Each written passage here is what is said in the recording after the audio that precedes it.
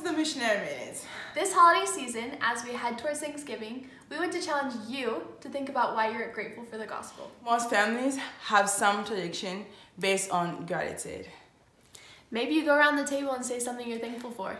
We have so many blessings. It's always bring the Spirit of the Lord to count them. This Thanksgiving, consider sharing your gratitude for the gospel with someone at work, school, or anywhere. In Preach My Gospel chapter 4, how do I organize and understand the Spirit?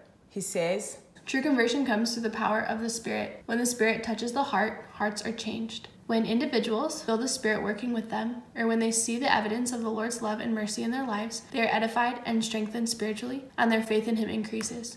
These experiences with the Spirit follow naturally when a person is willing to experiment upon the Word. This is how we come to feel the gospel is true. That's why we sometimes sing on the doorstep when we try it. It's really cool. We can see a tangible change and a difference in the person listening. They get a light in their eyes. When we have the Spirit with us, we have that light in our eyes. So let's share it. Let's light the world. We challenge you to share your gratitude for the gospel with someone this season. And remember, expect a miracle.